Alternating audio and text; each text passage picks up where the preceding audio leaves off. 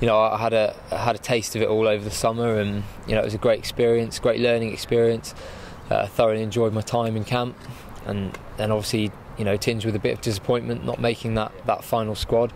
So I'd like to be kicking around that mix sort of this year and in the future. But before any of that, you've got to be playing well for your club. So that's very much my priority at the minute. It's just putting some good performances together for Gloucester, and if you do that, then normally you get rewards off the back of it.